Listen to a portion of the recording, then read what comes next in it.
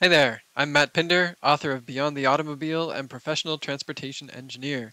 I'm excited to share with you today what I consider to be one of Canada's most important protected intersections built to date, the intersection of Laurier Avenue and Nicholas Street in Ottawa, Ontario.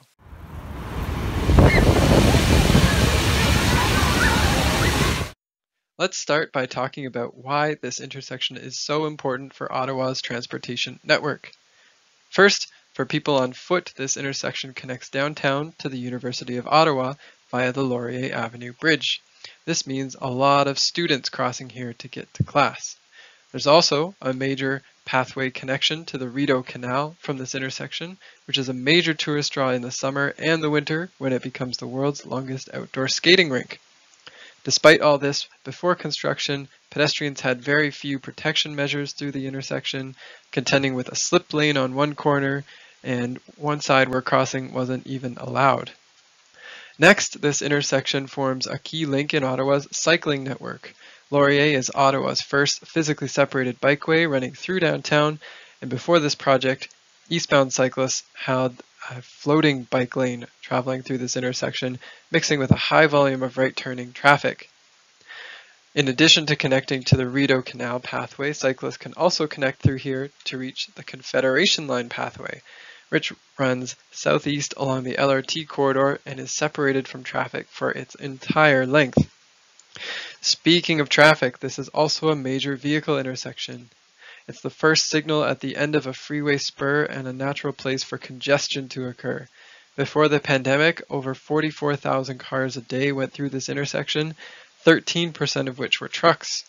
The intersection forms a major route into downtown via Laurier Street and carries a huge amount of freight traffic to and from Quebec via Ottawa's Lowertown neighborhood. And finally, we can't forget about transit. Even though Ottawa's main LRT line actually runs underground through this area, there's a lot of buses using the intersection. Waller Street, north of Laurier, is reserved exclusively for buses, and many end-of-route buses serving both Ottawa and neighboring Gatineau loop through the Nicholas intersection. So, what do you do when you have a big urban intersection performing critical functions for all modes of travel and a chance to rebuild it to be safer for everyone? Well, if you're the city of Ottawa, you build a protected intersection. The city started consulting on the design back in 2019, and construction finally took place in 2022, with the intersections of Laurier-Nicholas and nearby Laurier-Waller being delivered as part of a $5.6 million contract to renew the roads in the area.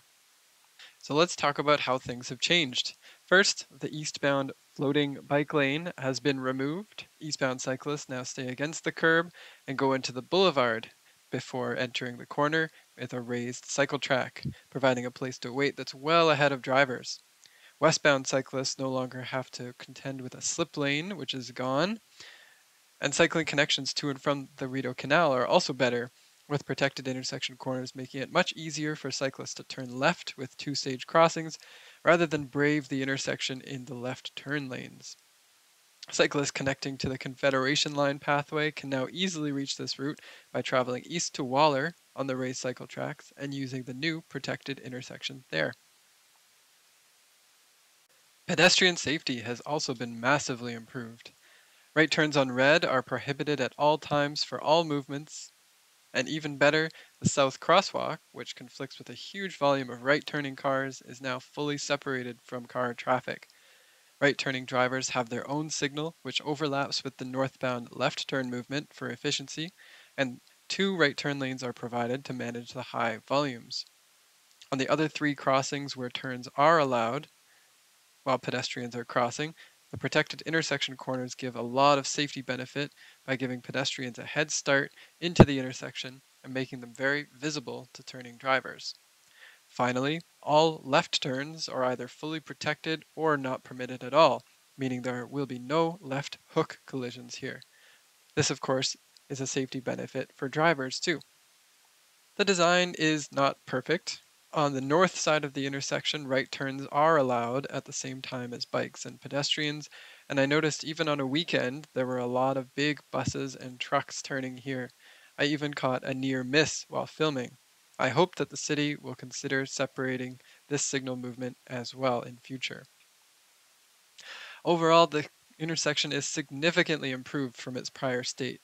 Though it's still a major traffic route and definitely not a place to stand around and enjoy the weather, the comfort and the safety of the crossings here are significantly improved over previous conditions.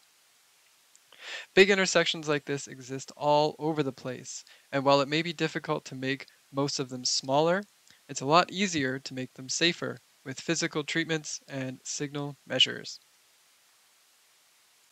Thanks for watching through to the end of the video. I hope you enjoyed my recap of this significantly improved intersection, and stay tuned for more to come.